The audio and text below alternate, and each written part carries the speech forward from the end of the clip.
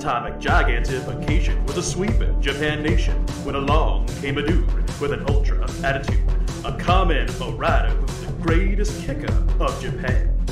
And of all, man, life's too short now, baby, to not talk big now, baby. Hello, everybody, and welcome back to Kaiju Conversation. I'm your host, Elijah, and joining me, as always, my lovely co-host and editor. Hello, I am Rex. And we are here for the last episode of 2023. Whew, it's been a long year, and it's been a doesn't long feel year. Real that it's coming to an end.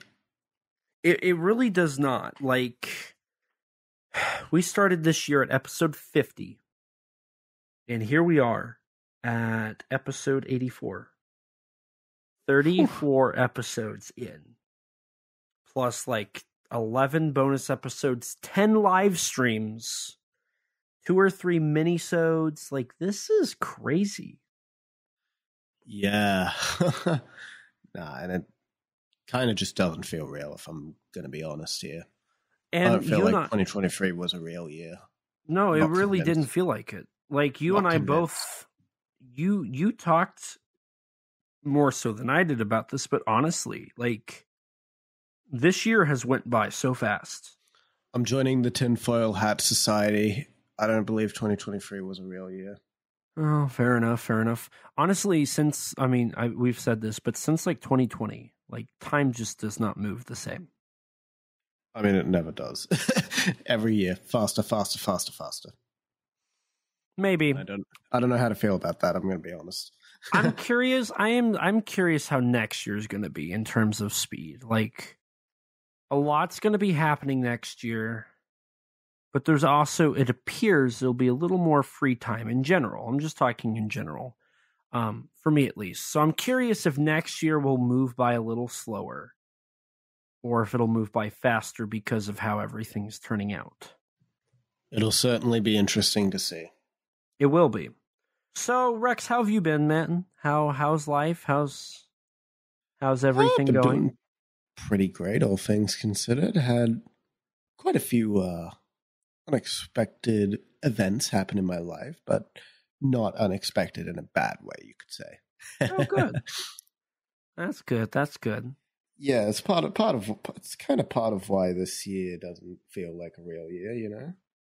That's fair. You know, stuff happens, and good things and bad things happen, and sometimes it kind of makes things weird. But at the moment, I'm just living the good life at the moment. It's all you can do. See how long it lasts. I know that feeling. But how about yourself? I'm good. I know that when I said that, there was like a period question mark. I'm trying to think. Elaborate. I'm all right. I'm tired. I'm be honest. I'm tired. Like, I've been working nonstop since I got back from my trip to Nashville, and like the only times I've had off is like seeing -1. So like for me, it's just been go, which, I mean, for the most part, it's not been awful. But I am hoping to have a little bit more downtime, just kind of to relax, breathe a little bit. I'm tired. Like, I need sleep. I found out that my 2 days off that I normally have here at the end of the year, I have to work. And then I also found out that on the day that I typically open at my job, which is on a Sunday, typically open Sundays, but for some reason, on the 31st, I close. So the party that I was invited to drop by, I don't know if I'll even have time to do that. I don't know. Bit of a shame. Yeah. I mean, they said I could still come by. Like, they said, you know, like, we're going to be up until like 2 a.m. So, like, I might still go, but it's also like, what am I going to do? They're doing like a Lovecraftian thing. They're gonna have like some H.P. Lovecraft movies playing, and they're gonna have like some treats and whatnot, and like some like Cthulhu games. And it's like, well, I mean, that'd be cool, but I don't know if I want to go to that. I might want to go home and go to bed. Yeah, fair enough. God, I'm sounding older by the day. I had somebody at work the other day, a customer, ask me, he guessed my age, and he said I was 9 years older than I actually was. That's fun. And every time it makes me feel like I'm aging more and more. I am not looking forward to when I'm actually that age, because they're going to say I look older than I actually am. It'll be funny though. No, it won't. It'll be depressing. It'll be funny for me. I'm sure you're going to be laughing. I'm going to laugh at you. I'm going to laugh at you. Hey, at least I don't have a baby face. Okay. I guess that's true. Yeah. Good for you. Sucks to be you. I don't know. I feel like having a baby face, like somewhat of a baby face at like my age is fine. You're like 2 years different than me. Yeah. You look like you're in your 40s. Oh, I'm gonna fucking beat your ass. I'm gonna, motherfucker. I mean, seemingly, according to other people, I'm not wrong.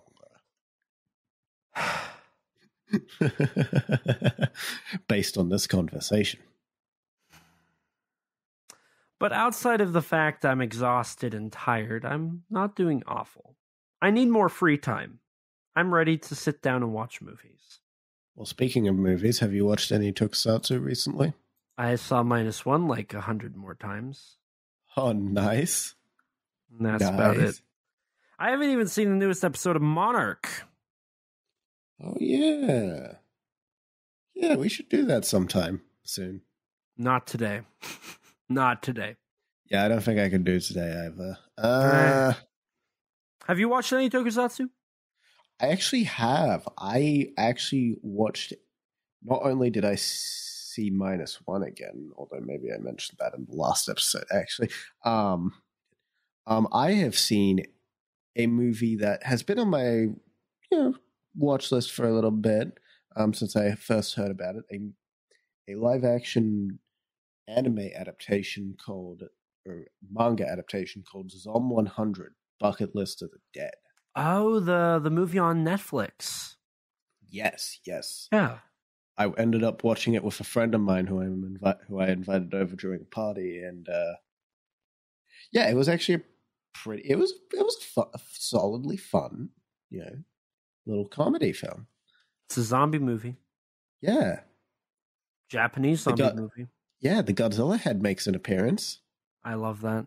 And it has Godzilla Final Wars actor Kazuki Kitamura.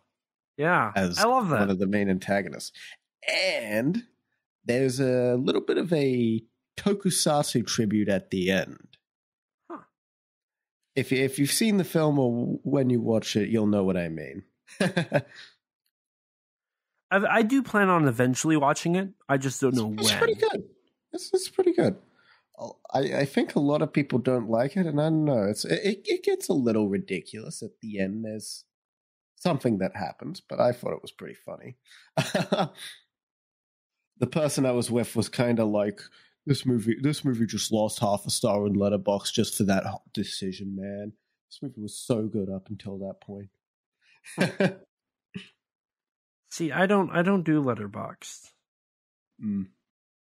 I created an account. It's kind of a running joke between me and them, where it's like, oh, this is going in my Letterboxd. Oh, this is going in my Letterboxd. You convinced me to download it, and like I have it, but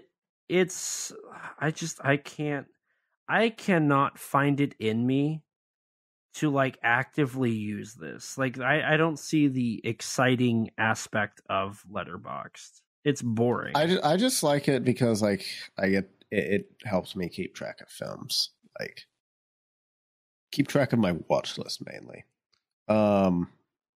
But outside of Zom 100, I also very recently rewatched Shin Kamen Rider.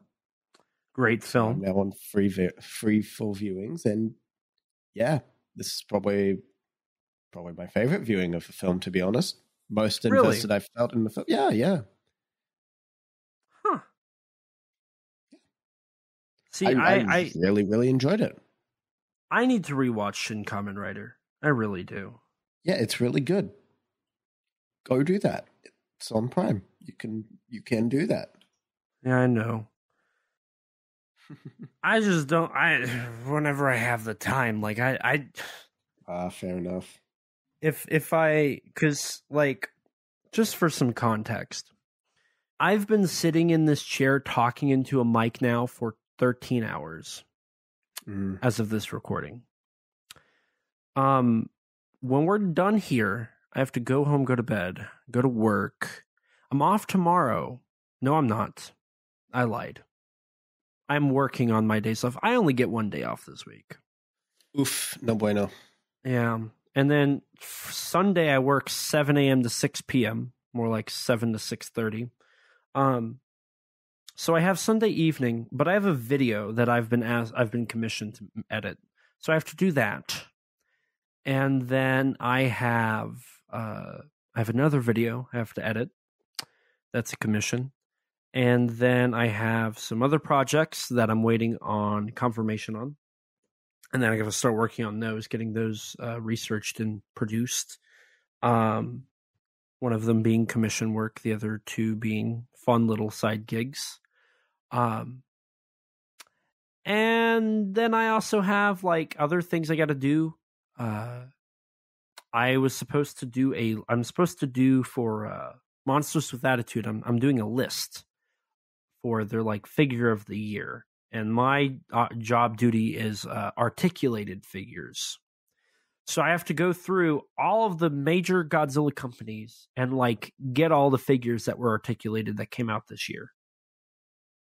Which is going to be your Hayas, your Super 7s, your SH Monster Arts.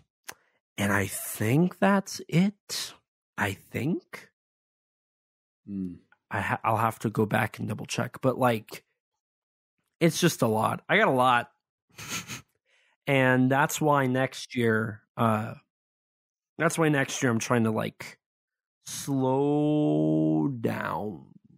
Because homeboy ain't got the energy that he somehow had. That energy's gone. But yeah. Outside of Shin Kamen Rider, that's more or less everything I've watched. You know, speaking of Tokusatsu, there is a lot to look forward to next year. Oh, yeah. And, you know, I've seemingly forgotten what we're supposed to be covering next year. And I forgot what we're covering this year. Right, I was about to say. What are we covering this year? What are we we've talking covered almost about right everything now? this year, but right now, our schedule, on my schedule, it's written that today's episode is covering Kaiju in 2024. Oh, that sounds exciting. Yeah.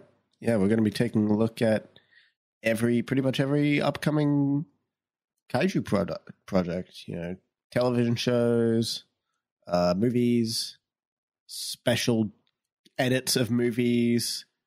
Oh, like what we did last year. Yes. Now you're getting it.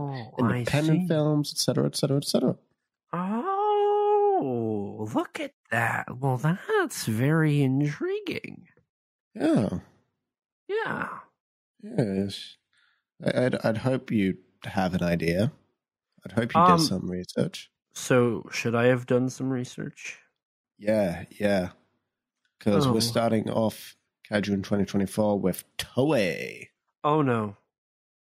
I know, like, Toei's my least knowledgeable company. That's unfortunate.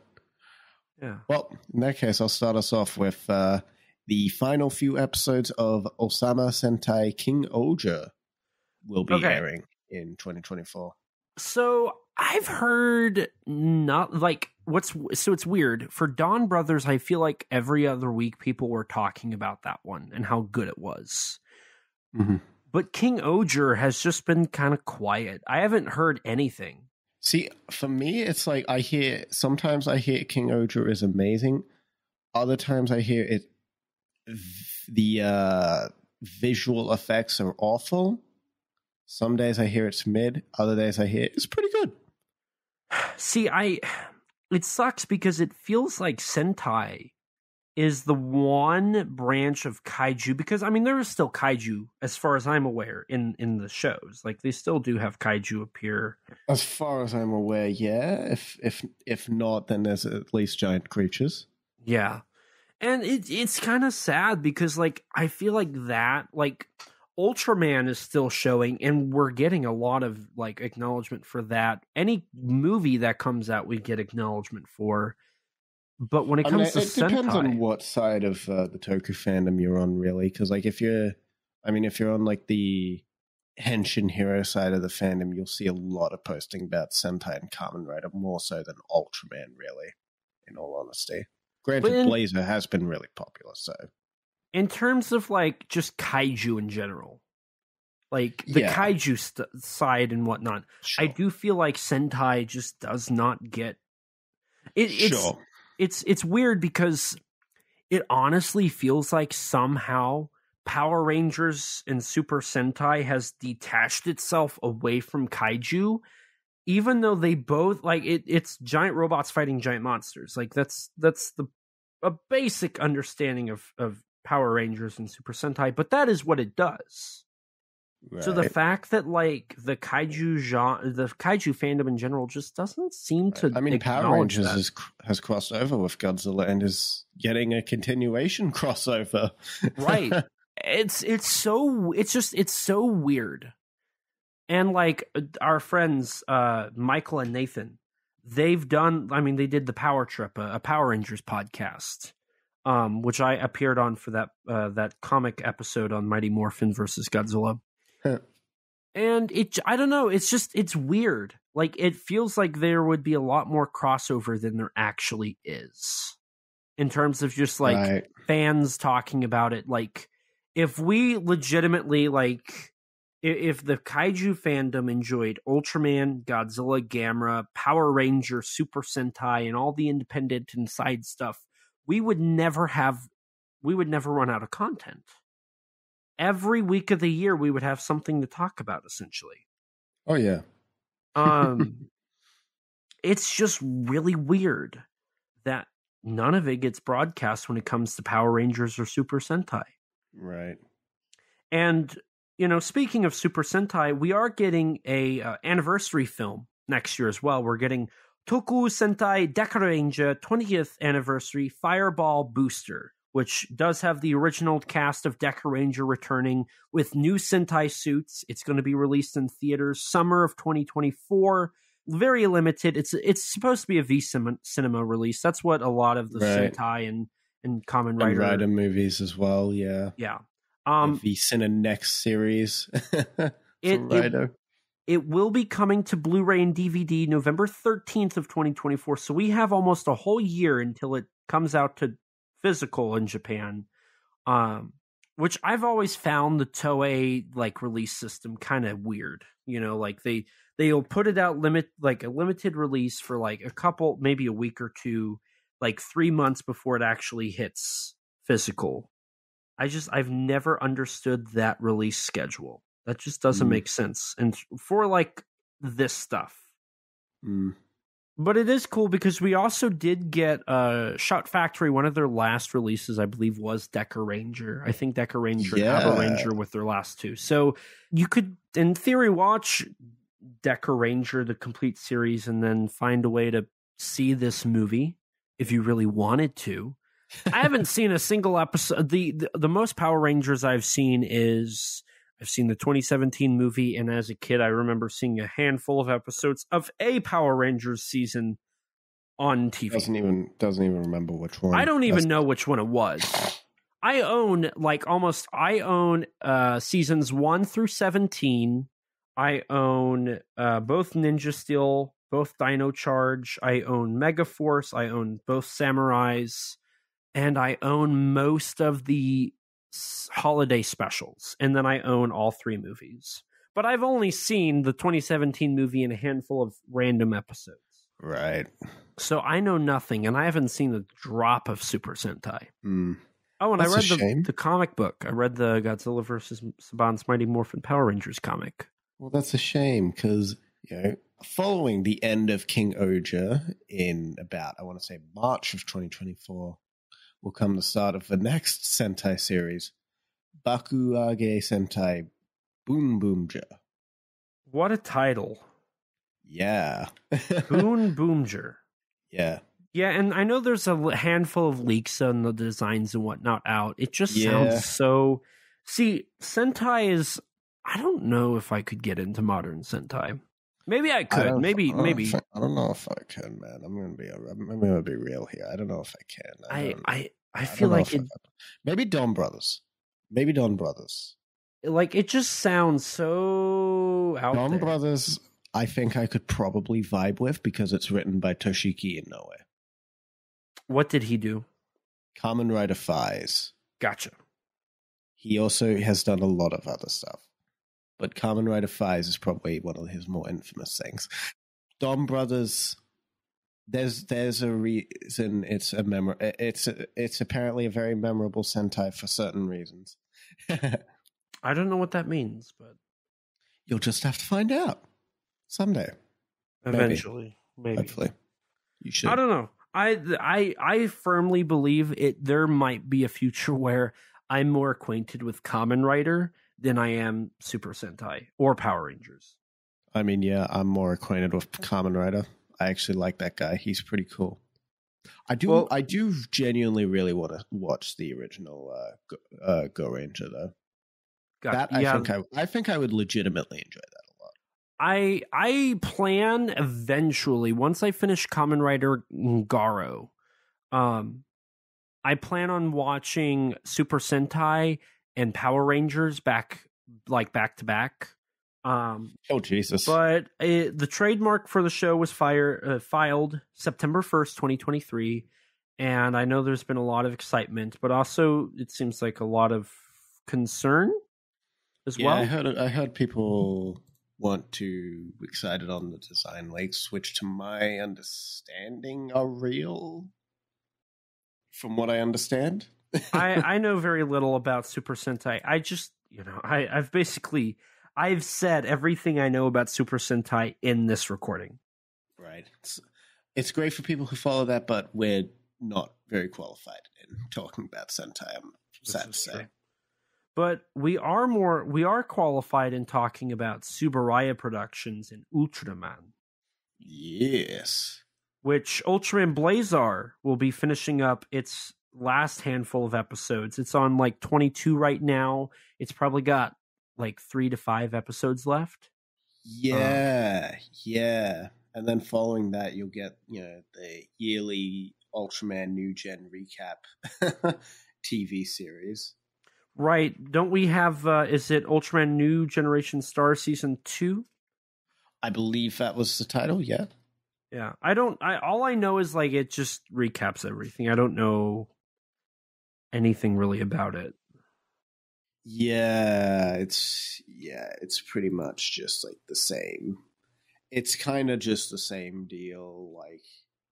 Here's a vague excuse for a recap show. We'll bring back one of the actors to play to voice Ultraman Zero or something, so that they can recap it, or maybe Ultraman G or whatever. I don't tend to follow these recap shows, I'm going to be honest. I'm so far behind on this stuff that I don't know a lot about the newer Ultraman. But I just know a lot of people weren't too excited with the announcement. I even saw somebody say it's Tsuburaya is starting to run out of ideas when it comes to like padding out the gap between between seasons, the movies, and the next season. I'm going to be honest. I don't know if I really care if Subaru is running out of ideas for how to reinvent a recap show. Yeah. I don't know if I'm too mad about that. The way I've always viewed the whole recap thing is it's just another way for Subaraya to make content in between making good content. Yeah, exactly. Like I'll take this if we get more shows like Blazer or something. Right. And honestly, like, you don't even need to watch them. Like, if you are genuinely not interested in them, it's not going to hurt you at all, to my understanding. There's, like, nothing they establish. I mean, there's, like, tiny little lore bits, to be fair, but, like, nothing crazy from what I understand.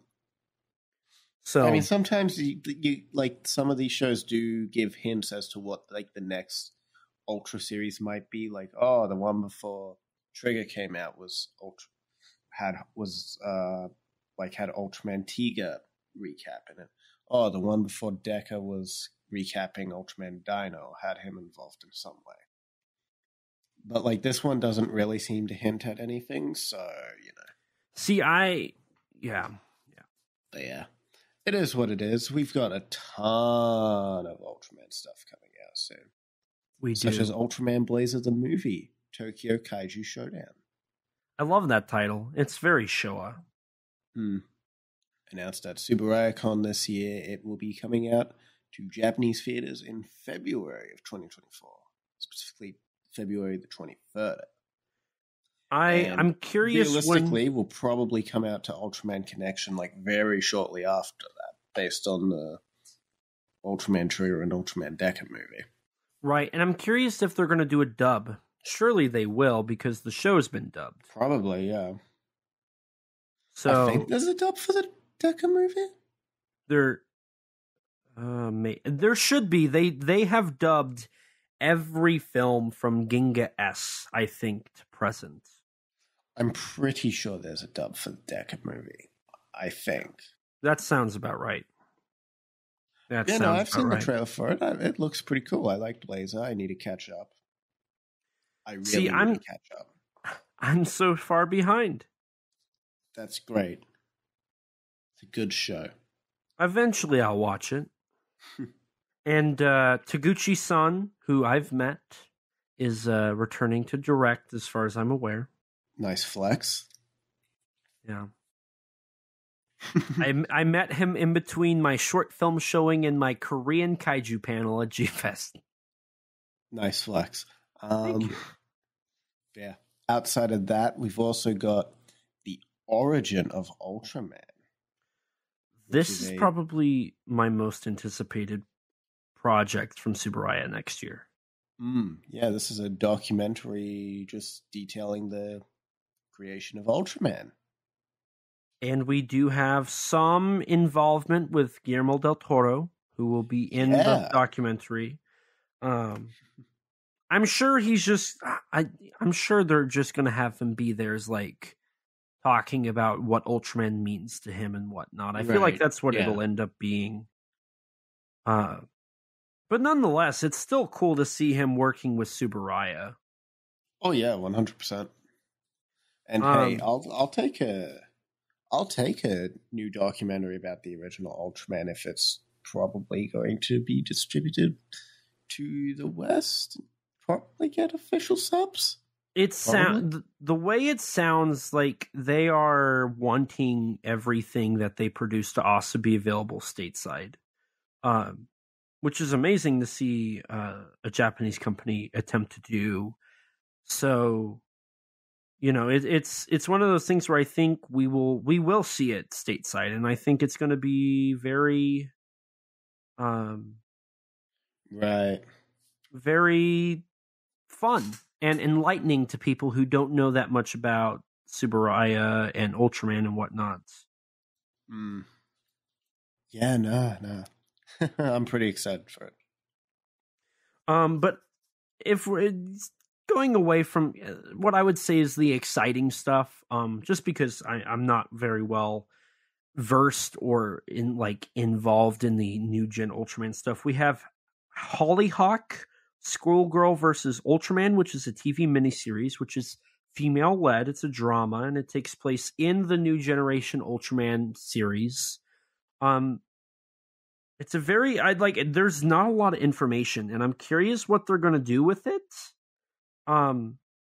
But just based off of what limited info we've been given, I'm not too excited. I mean, it's one of those things where I don't really know what to make of it at the moment. Right.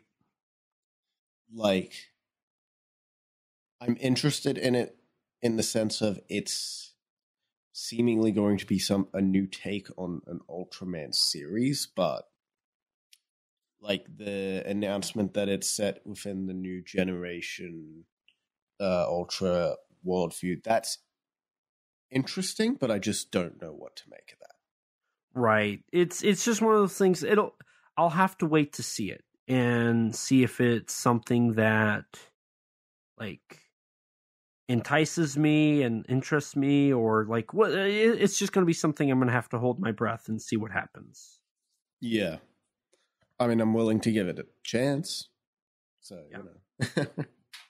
And I feel like that's the same with the next thing on our list, which is Kaiju Haven, a 9-episode TV miniseries based off of kids' books written by Yoichi Komori. Mm-hmm. Yeah. Which, to my understanding, is just like a short little miniseries focusing on the various Ultra Kaiju. Right. And apparently it's the first of phase 1 of a project, so maybe it'll become more than just a 9-episode miniseries. Not a lot is known. None of these projects were really given a lot of information, just outside the fact they're happening. Right, yeah. And alongside that, as well as the Darkness Heals anime, another thing that doesn't have a lot of information about it. Right, it's image just from it. And isn't... If you know what Darkness Heals is, which is... it's basically just like a spin-off story about various Ultraman villains, such as Ultraman Belial, Chimera from Ultraman Tiga, Dark Zagi, Jugless Juggler, and sometimes Evil Tiga is there as well, I think. I think they confirmed Evil Tiga for this one. Interesting. See, again, I'm not, versed enough in this stuff to be remotely excited or interested, just because I don't know anything about it. One thing I'm not too excited for, but I do know a little bit about, is the upcoming animated film Ultraman Rising, streaming internationally on Netflix in 2024, which was produced in America with Tsuburaya overseeing production, to my understanding. It's animated in the style of the Spider-Verse films, but still looks awful. I wouldn't say awful. It looks okay. There's some things I'm not a fan of. I'm not a big fan of that baby kaiju design, and I think Ultraman's a bit too top-heavy, but otherwise, the dialogue is awful. Yes, the dialogue is absolutely awful. The trailer that is dropped for that has done nothing to make me excited or interested. I could care less. Honestly, that trailer made me say, yep, this is why Ultraman should not be touched. It's just, the film screams Hollywood blockbuster superhero movie. Yeah. There's the nothing good and in bad that comes from that. Yeah. And it just sounds like everything that makes Ultraman special is just not there. Yeah, but I'll still give it a watch. I will too. But I still have to finish season 3 of Ultraman before I watch Ultraman Rising, just because. Oh my god, man! Yeah, I watched season 2 and then I stopped. Well, at least you made some progress. Yeah, I think that's mostly because I was watching Gamera Rebirth. So then I also watched Ultraman season 2 while I was at it. I have season 3 of Ultraman, and then I think is Pacific Rim the Black. Is there 3 seasons of that? 2. So I got to watch season 2 of that. And then I'm all caught up on anime on Netflix. That's Kaiju Tokusatsu.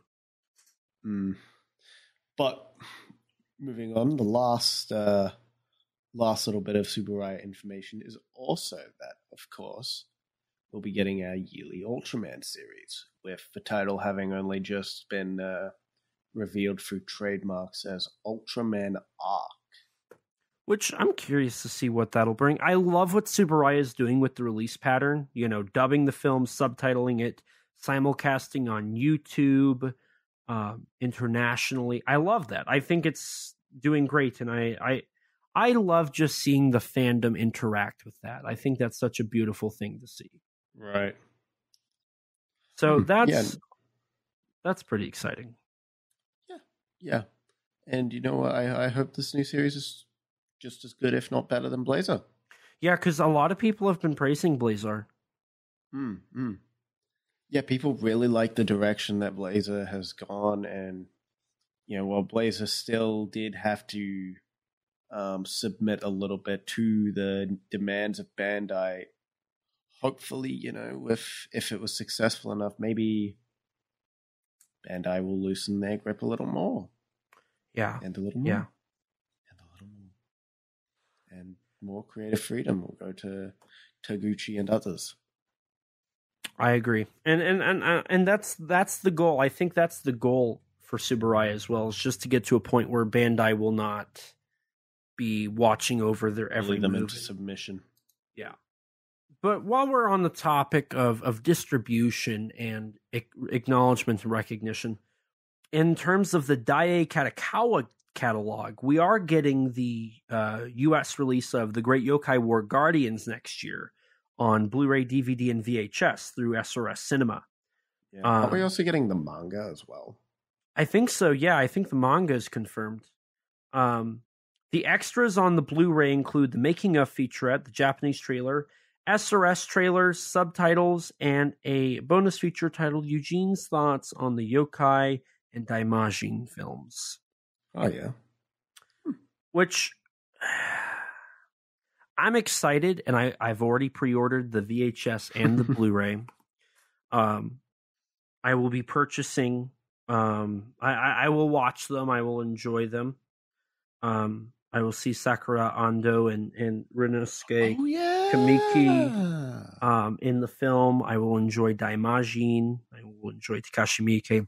But I cannot help but think that this film should have went to somebody that was a little bit higher profile and a bit better on production value on releases than SRS Cinema. I'm sorry, but there's something about it. Like, it doesn't scream.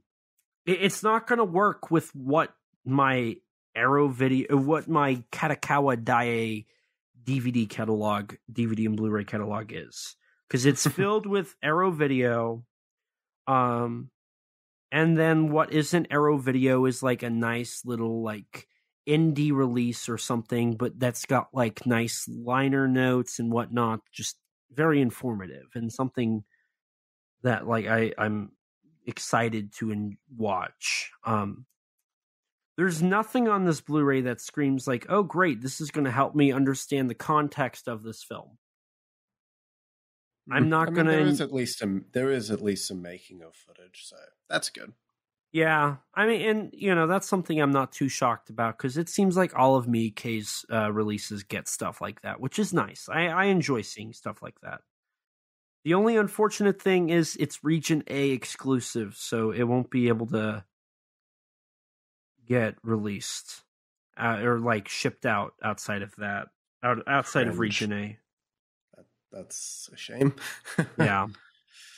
But it does have some beautiful artwork by Bob Eggleton on it. I will say, I love seeing Bob's artwork.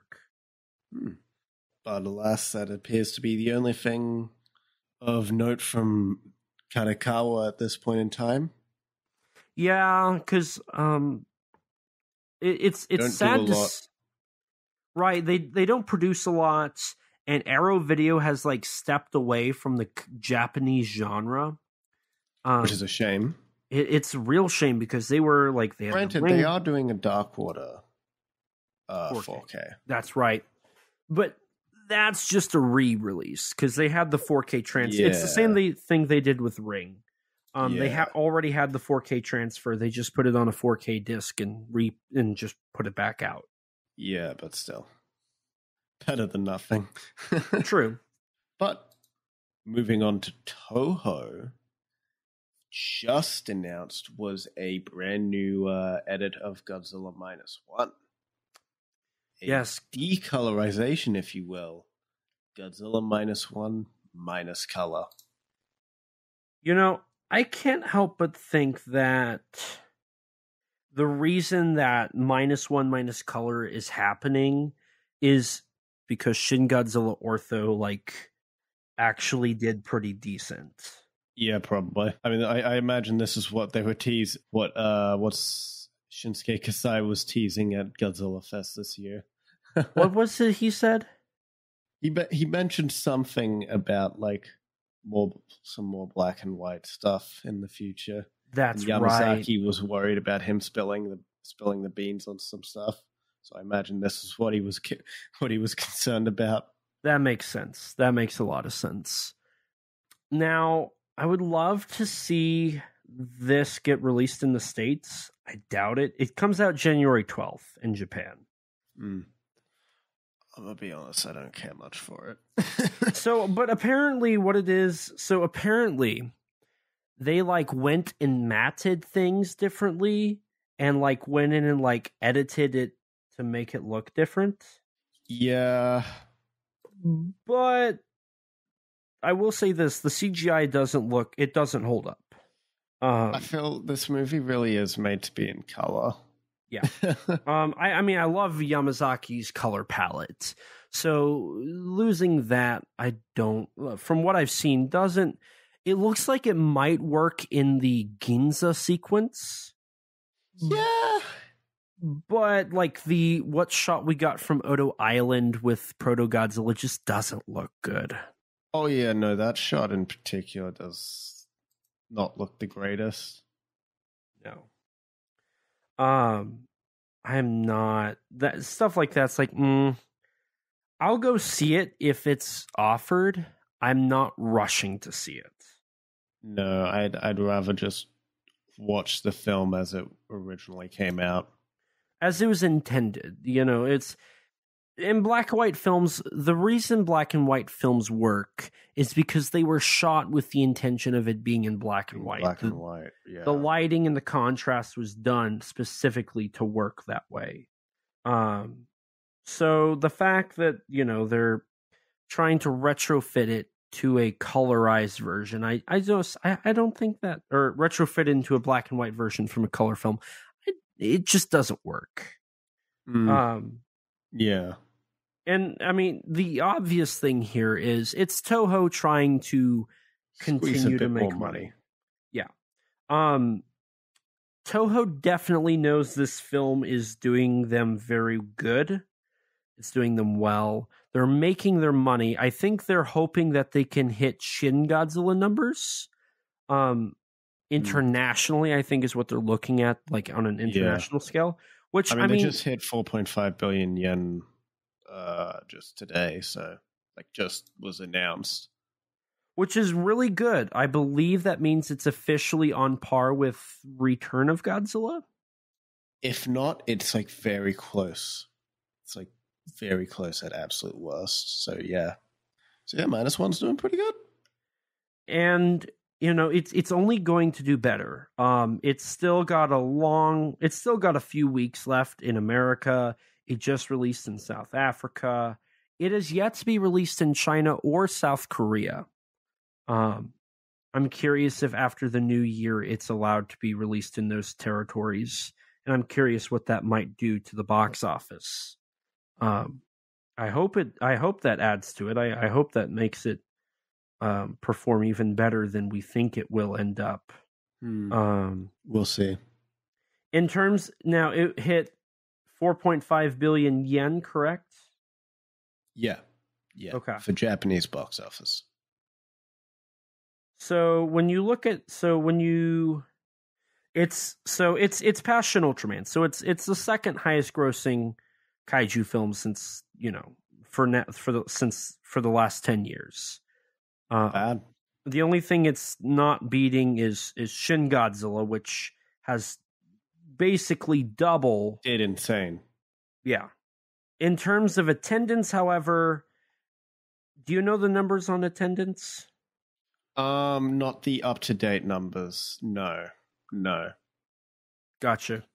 Because that's the most. It was last I saw. It was pretty close to Shin Ultraman, so it'll probably be either slightly under it or about the same. Gotcha. So that stuff's exciting. Maybe slightly higher. I know the projections that I've been hearing is it's going to end up doing. I'm hearing they're hoping for 5 billion yen. Yeah, box office wise, 5 million yen is the billion. 5 billion yen is the projected amount that it's going to really get in Japan. Which, I mean, that's still really good. That's still like really. Shin really Godzilla good. just did too good. Mm-hmm.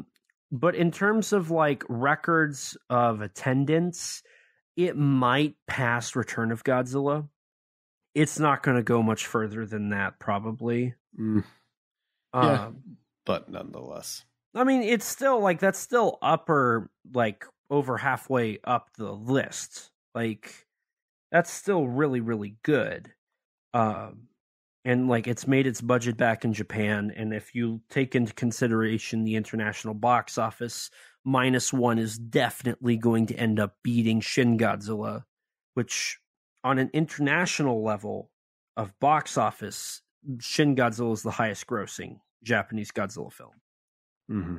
So, of course, not adjusted for inflation at all, but either way, like it's going to end up doing good on a international level, which it really feels like that's what Toho planned this film to be, was an international film.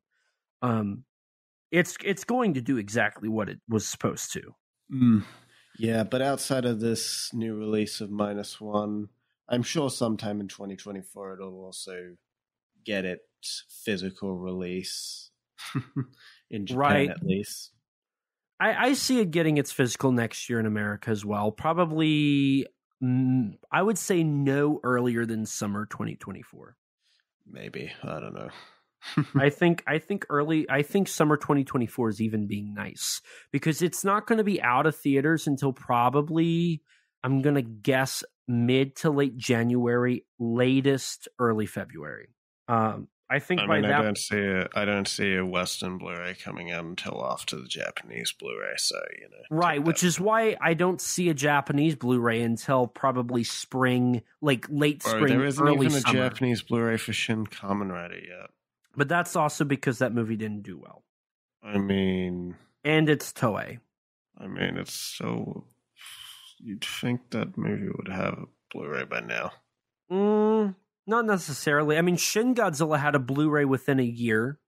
Dynazenon has a Blu-ray. What the hell happened to Shin Kamen Rider? I legitimately believe that's simply because Shin Kamen Rider did not do well. There's not a rush to put it out.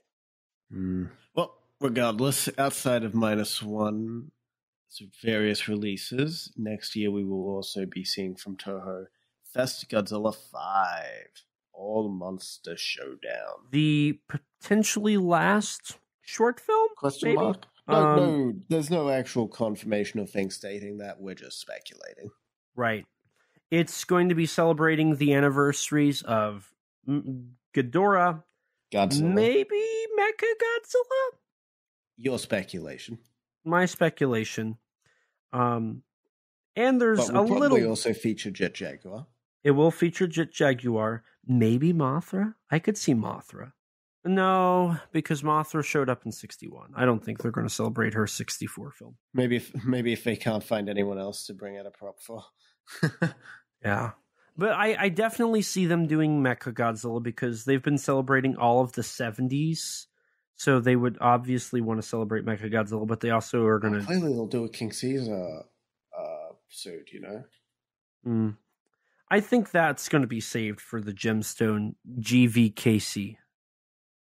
Oh, yeah. There will also be a Gemstone shot. Can't forget that. So we'll see what comes of that, but outside of that... Both will come out November 3rd, of course, during the Godzilla Fest streams. Right. And another thing that's coming out, or I guess wrapping up next year, that Toho co-produced is the Legendary Pictures Monarch Legacy of Monsters TV show. The last 2 episodes will air in 2024 and will tie in with the film Godzilla X Kong: The New Empire. Supposedly. According to reports. Yeah. Which, I don't know how to feel about that. You don't need to tie in a good series with that movie.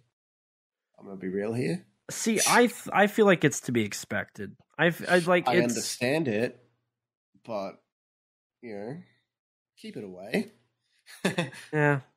Yeah, and I guess we still need to see the last episode, but from where we left off on, it was all right. It wasn't amazing. I like this show; it's fun. I think it's starting to stagnate in terms of getting better.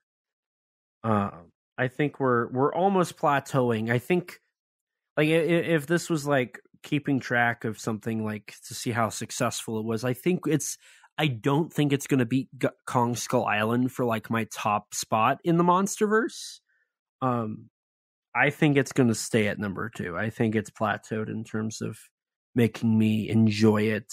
I feel it kind of just needs to, like, I don't know how to put it, just like let it just like kind of indulge with the audience a bit with like the monster action, just a little bit, just a little more than what it's doing, or give our characters something to do.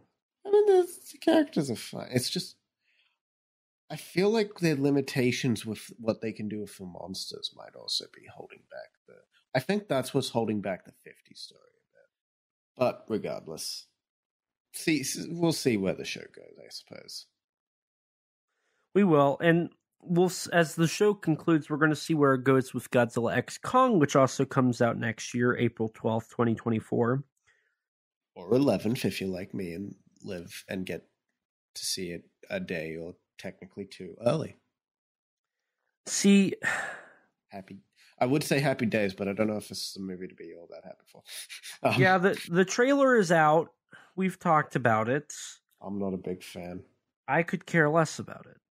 Hey, Godzilla's in it, and I kind of like that guy, so I don't know. Support him through thick and thin, maybe.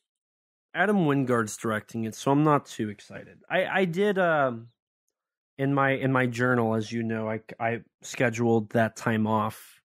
I got to request it off officially, but I will be seeing Godzilla X Kong. I do plan on seeing it a total of 3 times. Screen X, IMAX, and then maybe like 4D. Yeah, 4D would be fun for it. That's probably what I'm going to see it in. Just to, I'll go watch it. I'm not gonna like indulge myself in it like I am -1 or anything like that. Just, it'll be fun. It'll be fun. I at least expect the film to be fun. I don't know. Maybe it'll be boring. We'll see. But outside of that, there's rumors that season 2 of Monarch will be occurring, given Writers Guild of America listings for a season 2 expected sometime for 2024 to 2025. So that's I'll take more Monarch. But I'm curious. Going to continue. I'll take more Monarch. I'm curious what they're going to do, because in an interview, and you brought this up, they said that this season's all about Godzilla. I'd be curious if the way they approach it is the movies follow Kong and the shows about Godzilla going forward. That'd be interesting. Because Toho is co-producing them, so Toho has like some say in it, which they might be more okay with than having Godzilla show up in the movies because they want to do their own films. Because there is talks of like Godzilla -1, 2. Nothing official. Don't take that out of context. Nothing's confirmed. Nothing's official. But there are talks, and I think Toho wants to start producing their own films again on a regular basis. And it might be better to keep Godzilla in the mainstream if they're doing like a show based around him, week to week, in between. I mean, a lot of people are liking Monarch, and like the people I know, like general audiences, like it. So, keep it going for a little bit. Why not? I like the show. I would watch a season 2. I'm very indifferent. I could take it or leave it. I'll take more Kurt Russell, please. I mean, that is true. Kurt Russell is a fun actor to watch in this show. So, maybe. If Kurt Russell were to... I will have a better idea of what I want after the season finale. That's going to be my, the giveaway is the season finale something that's like, okay, yeah, I want to see more, or am I okay with this being it? But yeah, outside of the Godzilla stuff, Toho is also involved in an anime adaptation of the shonen manga series Kaiju number 8, which is getting its adaptation releasing in April of 2024. Now, do you know anything? I've debated on purchasing the mangas. I've not purchased the mangas. Do you know anything about Kaiju number 8? I haven't read it, but I know a little bit of it. It's basically it's a shonen manga series, so shonen is like early to mid teenage boys series, like same sort of early Attack on Titan, My Hero Academia, early JoJo's, that type audience. So set in a world where kaiju are common cause of disaster in Japan. There's an anti-kaiju defense team. And I want to say the main character has like some sort of kaiju suit. Yes. That he uses to fight against them with. And that's about as far as I know for the premise. Okay. So we're both kind of in the same boat. I hear it starts off as an absolute banger and kind of falls off a bit. The manga. Gotcha. But it's currently still ongoing, so maybe it'll get great again. Who knows? Maybe. I feel like that's a lot of manga, though. They start off good, or like they start off really bad but end really good. I don't watch a lot of. I don't read a lot of manga. I'm gonna be real. I don't either. That's just kind of the general consensus I've heard from what little conversations I've had with people about manga. I'd have to ask my friends about that. But yeah, no. It's being distributed on Japanese TV networks such as TV Tokyo, and then simulcast worldwide on Twitter or places. Which is very weird. Yeah. But apparently Crunchyroll also has licensed it for distribution, so I'm going to assume it's also coming to Crunchyroll. Probably. But I'd be curious if they commissioned a dub. Well, I know that X is promoting the whole like live streaming and like video aspect of their, because that's a new thing they're trying to do, and they're trying to get people into it. And to my understanding, a lot of major media outlets have like stopped working with X or on X. Like if you go and look at the Godzilla X Kong account, they haven't posted since like November. And the trailer's already dropped, but they didn't post the trailer. Damn. Yeah, so Warner Brothers has like pulled out of all marketing on Twitter. So has, I want to say, Disney and Paramount. Or it's Sony. Damn. That kind of goes to show the state of Twitter. A little bit, yeah.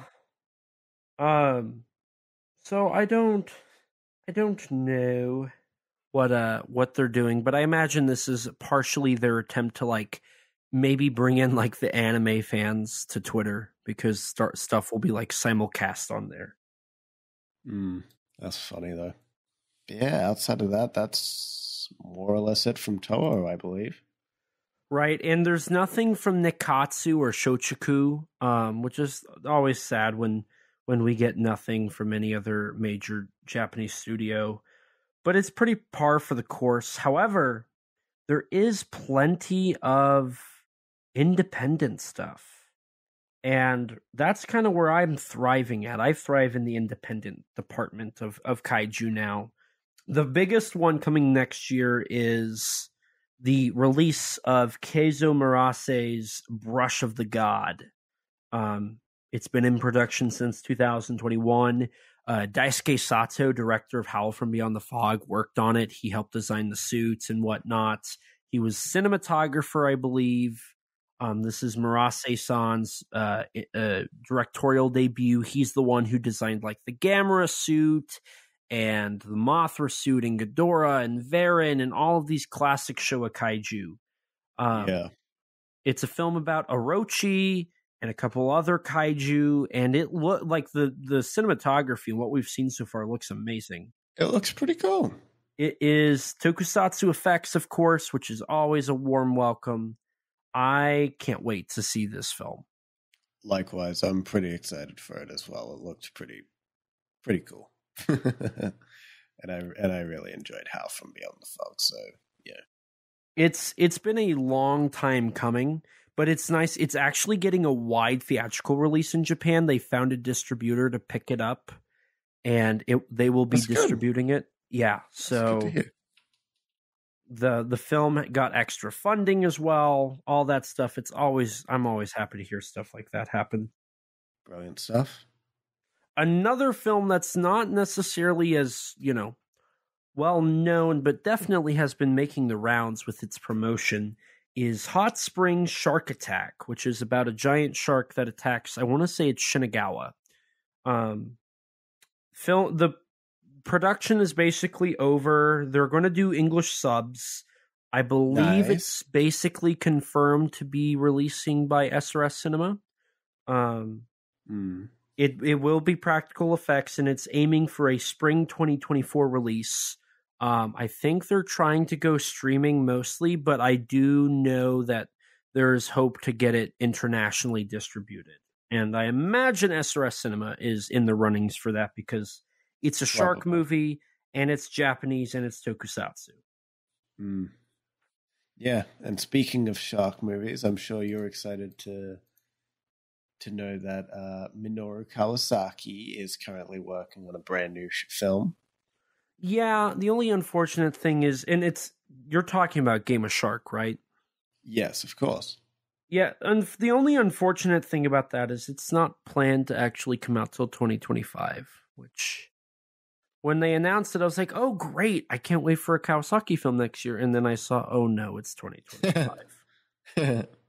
But I will tell you, on the topic of like animals, like sea animals, while not a very high likelihood, there is a chance we could get Jellyfish Eyes Part 2 Maha Shank next year. It's the sequel to the film Jellyfish Eyes from 2013, I want to say. The sequel was originally announced at the end of the first film. There was like a trailer for it. However, the director, Takashi Murakami, was like working on the film until 2020 when, due to COVID, he had to shut down production and scrap the film. However, February 10th of 2022, he announced that production was starting again with some VFX footage from the film, which it looks amazing. The VFX looks stellar. I don't know if it'll come out next year. The director's been doing a lot of like art galleries because he's an artist. He's like a contemporary artist. He's a pretty famous artist. Yeah. He's worked with like Blackpink, the K-pop girl group. He's worked with them. I know he was doing a lot of NFT stuff. But he's been busy, so I don't know if we'll get it next year, but I mean, there's always a chance. And I love the first Jellyfish Eyes. I think it's a very heartwarming film. I admittedly still have to see it. A lot of people say that it's awful. I don't necessarily agree with I'll them. be the judge of that. Thank you very much. But yeah, following along with independent kaiju stuff here. Midnight the Era should be wrapping up filming shortly and hopefully releasing in spring of 2024. Almost at 2022 there. My bad. I'm really excited to see Midnight the Era. It's a tokusatsu. So the kaiju are tokusatsu, but everything else, the characters and the backgrounds and whatnot, the sets are kind of tokusatsu. There are tokusatsu like miniatures, but there's also a lot of animation. It's a tokusatsu anime. It's basically Eisenberg, but more anime. Right. Which is exciting to see. It looks good from the test footage we've seen. It looks actually pretty interesting. It is a short film, and it's confirmed to have an SRS release as well. Good to hear. So that's something I'm excited to see how it turns out. I know they're wrapping up filming, and they're moving on to like the animation and composition and whatnot. So we're going to see what happens with that one. That one I think could end up being one of the like highlights of next year for me. Oh yeah, I think it could be. I think it'll be interesting to see. And it's a short film as well, from what I understand, right? Yeah, it's being marketed as a short film. I don't know what that necessarily means. It could. I remember its minutes. Original announcement was like 30 minutes ish. Yeah. Outside of that, Hoshi 35 should hopefully be getting its a wide release in 2024.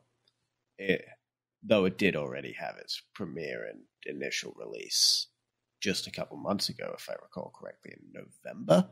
Yeah, and for anybody who doesn't know, it's Megumi Odaka's 35th anniversary project from her start in film. Produced by 3Y. Who did... Nezra, Great Buddha, right? So one other film. They did Hedera Spring or whatever. Oh yeah, that's right. I'm excited to see if SRS has worked with 3Y, so I could see them picking it up again as well. But from everything I've heard, like it's actually it's a pretty confident production. So I'm excited to see what that brings to the table. And 3Y has been establishing itself as a pretty well-rounded indie company in Japan. And then alongside that comes the newest film of Gamera 4 director Shinpei Hayashiya. Yes, with War of the Ninja Monsters, Jiron versus Gora, which has already Gamera spoof. Yeah, it's a spoof. It's already had its like premiere, but we recently got confirmation that SRS Cinema will be releasing it early 2024. That's a running theme here is SRS Cinemas. It sounds like they're going to be busy next year. I'm kind of excited because they had an off year this year when it comes to kaiju and toku.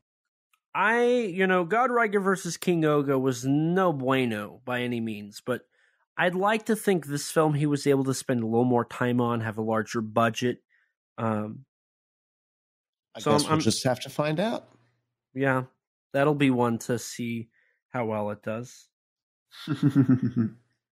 We also have one that may not come out next year called Blue Kaiju. The cast has already been decided, but the Kickstarter campaign only got like a sixth of its actual funding. It's also apparently like normal size kaiju, and it's very much behind schedule because they haven't started filming yet, which they were supposed to start filming like at the beginning of December. So it sounds like they're really, really, really behind, and they don't have the budget that they were initially planning on having. So we'll see what happens with that. That may just be one of those projects that quietly just disappears. I don't know. It'll be interesting to see nonetheless what updates come from that one. Right. And then I know I imagine you're excited for the upcoming SRS video or SRS Cinema release of Yuzo, the biggest battle in Tokyo. I am. I mean, I've already seen the movie. So like for me, it's like, oh yeah, I know that movie. But I love Yoshikazu Ishai's films, and it's a fun movie. I'm happy that people are finally going to be able to see it. Yeah, it looks pretty fun. Kaiju design is pretty cool. And, I love the fact it's in response to COVID-19. I think it's got some very fun characters. You guys will get to see what I would define as one of the best kaiju musicals that we've gotten. There's not a lot of them, but what there are. I don't know if I could name another one off the top of my head, unless you want to count that one scene from Death Kappa. The Rebirth of Mothra trilogy? Oh, yeah. Outside of that, little SRS cinema trend continues and seemingly comes to an end for now with Welsha. That film's coming out the same time Yuzo is to Blu-ray, DVD, and streaming, late March 2024. It does have a short film on the Blu-ray titled Shark of the Dead, which is a prequel to the next shark movie this director did called Love Shark. I have no idea, but this is a Ring parody with a shark. Which is certainly a premise. It is certainly the premise of all time. And I'm sure when we watch it, you're going to love it. I'm sure I'll make something of it. Maybe I'll like it. Maybe it'll be enduring. Maybe it takes itself serious enough where you'll actually be able to enjoy it. I watched a movie called Ouija Shark, and I had fun with that. Hey, I know the director of that. We worked together. I had fun with that movie. The sequel looks really fun too. One film I am looking forward to, simply because I feel like we have a connection to this film, that will be coming out next year. Kaiju Island of Fire, currently in post-production, the beginning of a franchise of kaiju films, aiming for an international release in May of 2024. Now, I don't want to say a lot on the film, simply because you should stay tuned to our feed in, next month. Just saying. I wonder what that could be for. Just you wait and see. Yeah, no, likewise. I'm pretty excited. I'm very much interested in seeing how Kaiju Island of Fire develops over time. Likewise. Now, it's also worthy to mention there's a few titles that are potentially coming out next year. Nothing's really confirmed. Of course, the obvious one, Cloverfield 2.4, which apparently... I'd like to hear something about that someday. Yeah, because, the film, as far as I know, wasn't under the writer's strike because it was done by the time it was... actor's strike probably didn't help. The actor's strike definitely put the kibosh on it for a little bit. But, surely they're filming by now. Or about to be, hopefully. Yeah, there's no way that they're not in production or, gearing up for it. They have a writer, they have a director, producers are already set in place. They've already announced the film. They need to, they should be about to produce that one. Another title announced is the Project Nemesis show. I want to say it's a TV show. Nothing's been confirmed. We don't even know if they're filming yet, so that one probably won't happen. Another one that is filmed is The What, which is a giant 50s bug movie.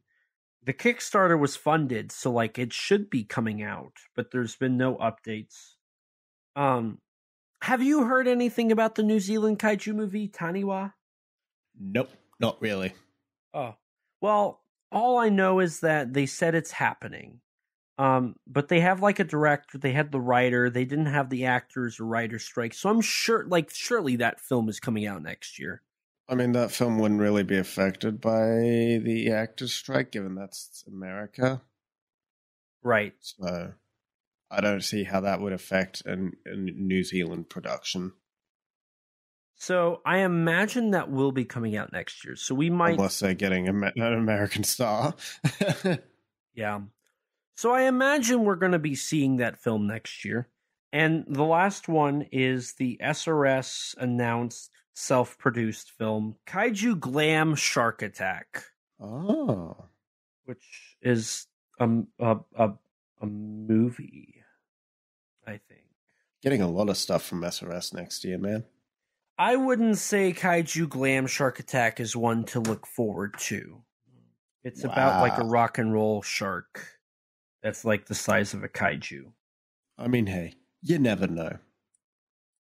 It can't be worse than GXK. I feel like that one might. I mean, it's on par with like Ukatina, Armageddon, Zillafoot, and Konga TNT. I'm pretty sure those are a little lower than GVK. Maybe, but let me cope. Okay. I just want to insult bad movie. Bad Hollywood movie. We need more foreign films. And they need better distribution. I want to see Monster again. But speaking of foreign films, we do have an upcoming Blu-ray release from Error 44444 for the Thai film Thrilling Bloody Sword. Which does have some dragons and some kaiju action, in air quotes, kaiju in air quotes. And I'll be getting to see it in theaters. Lucky. For free. Even luckier. Yeah. Now what I'm excited for, they announced that in 2022 with a release date of 2023. They ended up only doing like 2 titles this year, and then they did a surprise announcement of Scissor Penis. Yeah. Which I ordered. I know. From our good friend Stacy director Tomomatsu. Your favorite? Which when I read it's funny. When I told you that I bought it, I said, "Do you know who the director is?" And you said, "I don't know." And I said, "Before you look it up, let me read you the synopsis." And within I think I did already know the director. Actually, I don't remember. I don't think you did, because I read it and you're like, "Oh, this is the director of Stacy." And I said, "Yep. You are on the money." Didn't tell me what film it was at first, I think. Oh, I just read it off. That sounds right. Yeah, because I did know that Scissor Penis was directed by Tomatsu. Yeah, and I bought the like bundle version from Error 444 that included the condom. I paid $50 for a condom. Congratulations. Are you ever going to use it? Not that one.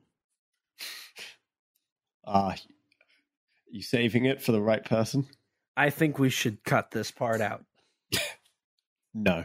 But I am excited to see what comes of Thrilling Bloody Sword. That's been a title I've been anxiously awaiting for now almost 2 years. I mean, I love what Error 4444 has done. I think their Funky Forest, Warped Force, and Entomia Extinction releases have been very solid. And I want to see more from them. I want to see them continue to release stuff. I'm excited for Scissor Penis. That's a sentence I just said. Yeah. And, Thrilling Bloody Sword hopefully will be the next title they announce or release. And then I'm excited to see what else, because I want more stuff from them. They are like a independent version of Arrow Video, and I love it. Yeah, they seem pretty cool. They release some cool stuff. Well, yeah, that's everything more or less for now. Yeah. There's still plenty of time for other companies to announce things, acquisitions. And of course, there is other Tokusatsu stuff like the upcoming Garo show next month, Kamen Rider, V Cinemas, etc., etc. Now, before we wrap things up here, I do think it's important to note we're getting a lot next year. It's interesting to see, and I don't remember who I was talking to about this, but on Kaiju Weekly, when I was doing that, I mentioned I caused a stir, just to cause a stir. But I was bringing something up that was kind of important, and that was it felt like the Kaiju Renaissance was kind of dying down a little bit. In 2019, we not only had like the King of the Monsters and whatnot, but we had a flood of Ultraman content. Shout Factory was working on Tokusatsu. SRS was releasing titles like Crazy, Arrow, Arrow Video was doing Gamera, Criterion was doing Godzilla, and like that stuff, 2019, 2020, all was like fueling the fire, right? Yeah. But suddenly in 2021, 2022, partially due to COVID, of course, that died. Like that momentum just stopped. Part of that was Mill Creek had supply and demand issues and ran out of Ultraman content. Arrow lost their main acquisitions leader, who was the one doing all of the Japanese acquisitions. Criterion ran out of titles to acquire from Toho to release. But they won't put them on physical for their non-Godzilla stuff. Right, which is weird. Media Blasters is trying to get their other titles acquired and whatnot. SRS, like, for some reason, just didn't do a whole lot. They did a little bit. They didn't just disappear, but they slowed down a bit. Discotech is starting to get into the game a little bit. They did Legends of Dinosaurs and Monster Birds this year. Yeah. They announced Sharavan as well. I mean, that's not really kaiju, but, you know. But what's interesting is next year we're getting, I mean, at this point, SRS is probably releasing 5 titles next year. Actually, probably 6, because we have confirmation for War of the Ninja Monsters, Yokai War, Yuzo, and Whale Shark.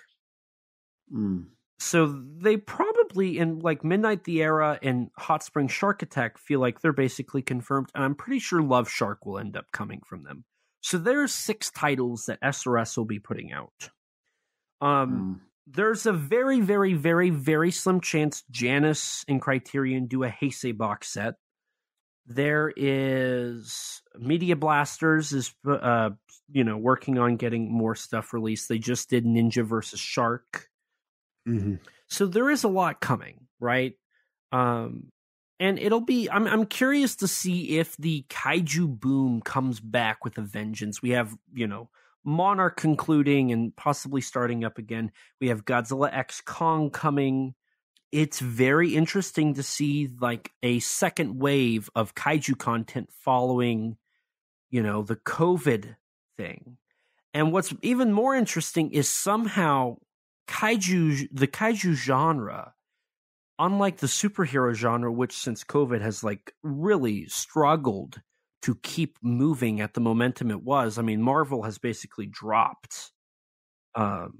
Disney as a company has dropped off the radar when it comes to their, box office results. Yeah, they've had like no billion-dollar hits this year. First time since been like $3 billion hits this year, to be fair. Right. But either way, like somehow the superhero genre is dying. Too sorry. Oppenheimer has not hit $1 billion. This is true. It was very close. The kaiju genre has somehow been able to stand through this drought, and they're coming back and they're successful, right? GVK was successful. -1 is successful. Monarch is successful.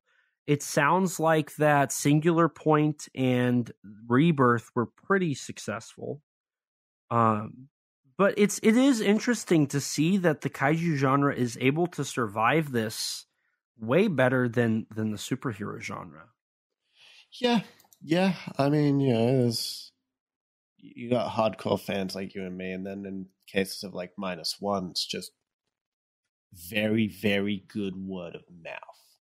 Because it's the word of mouth for -1 is spread. Like I loved it enough that I'm like, hey, friend's name, do you want to see it with me? Hey, other friends, you want to see it with me? And, like people in my life have also talked about how like even their work friends are like coming up to them like, yo, you got to see this new Godzilla movie. It's so good. And that's good. The genre needs good word of mouth to survive. So, yeah. Right. It's exciting to see. I'm happy that a new Godzilla movie is doing well. I'm happy people like it. I like it a lot. So, I'm seeing it tomorrow. It's going to be something. I'm excited to see what 2024 brings us. I can't say a lot, but I will say it does seem like kaiju might be something that is a financial option for me next year to a certain extent. Ooh. Which is exciting. This is the year. I genuinely believe 2024 will be the year of kaiju films. More so than we have had in a while. Intriguing. So we'll see what comes of it. I think a lot of stuff has been building up to this, and I think it's very timely that it coincides with Godzilla's 70th. I think that's amazing. I think that's really, really awesome. Yeah, I'm very excited. Very excited to see what the future holds for this genre. But, alas, I believe this is about it. I don't think there's a lot more we could cover. Goddamn, yeah. Well, I guess there is one last segment for this one last episode of this year. And it's the most noblest of podcasting traditions. I think you know what I'm talking about. I think I do. And it goes something along the lines of, hello, I'm Elijah and I have a kaiju and tokusatsu problem. Joking aside, I am Elijah Thomas. I am part of the rotating hosts for Monsters with Attitude. You can check us out on YouTube, where we do monthly live streams talking kaiju entertainment. You can also head over to Facebook and join our Facebook group. It's a great place to talk with like-minded people. I am also a writer. I've written for GodzillaMovies.com and have been featured in Kaiju Ramen Magazine.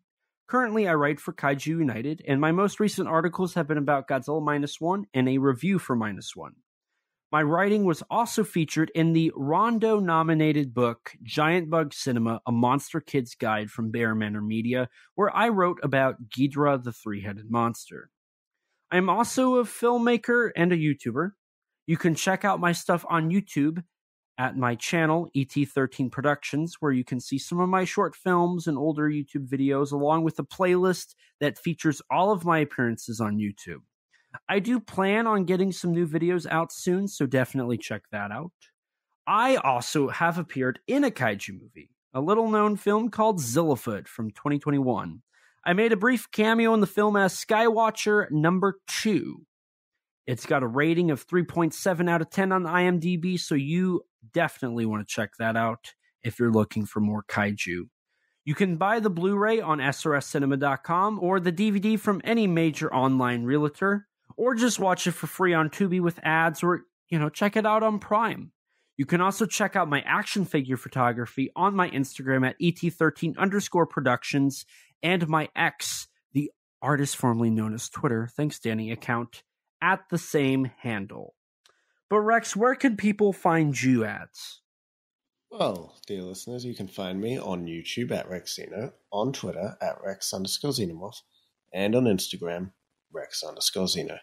And if you want to check out some of my writing, go take a look at the Tokusatsu Network. And as for the podcast, don't forget to rate us on iTunes. That boosts our ratings and helps us get recommended to more people just like you. If you don't have an Apple device, which I don't blame you, I don't actually, that's a lie. This is literally a MacBook I'm using right now. But anyway, you can rate us on Spotify. If you want to stay up to date with all things Kaiju Conversation related, follow us on Twitter at KAIJU_CONVERS. If you don't have Twitter, you can follow us on Instagram or like us on Facebook. If you're like me before podcasting and you don't have any social media, lucky you. You can email us at kaijuconversation@gmail.com, all lowercase, all one word, you know the drill.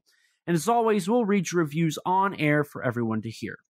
We also have a Teespring store. Eventually, we're going to have original artwork on there, and maybe sooner rather than later. Maybe by the time this episode comes out, there is some.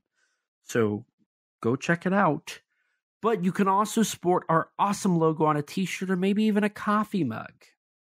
If you'd like to chat with us, check out our Discord server full of others that have similar interests to you.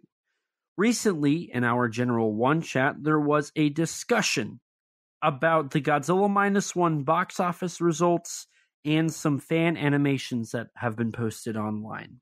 It's a great community full of great people. Don't forget to subscribe to our YouTube channel and hit the bell so you can be notified anytime we upload a video. We sometimes post exclusive to the channel like bloopers for episodes or minisodes talking about news or other subjects. We also have an interview with Mechagodzilla designer Jared Kirchveski on the channel. I definitely butchered his name, I'm so sorry. And a huge thanks to Rex for editing all of these episodes and all the other content we upload. His links can be found in the description below. Along with Rex, we'd like to give a huge thanks and shout out to Danny DeManna of the Godzilla Novelization Project for his amazing vocals on our theme song. You can support him by following him on Twitter at Danzilla93_GNP or visit his website GodzillaNovelizationProject.com. And a huge thanks to Grattan Conwell from the podcast Giant Monster BS for composing the music for our theme song. You can support him by following the podcast on Twitter at Giant Monster BS or on any podcast platform under the name Giant Monster BS. And with that, we're going to wrap things up here. So thank you guys so much for listening. It's been a great year. I'm so happy we got through this whole year. Thank you guys for an amazing year of Kaiju Conversation. Truly, thank you. Thank you. And as always, please remember, life's too short to not talk big. See you next year, guys. Bye. Bye. We are set, we are in debt. There's nothing to sweat. Life's too short now, baby. And not too big now, baby. Conversation. His name's Elijah, baby. And also Rex now.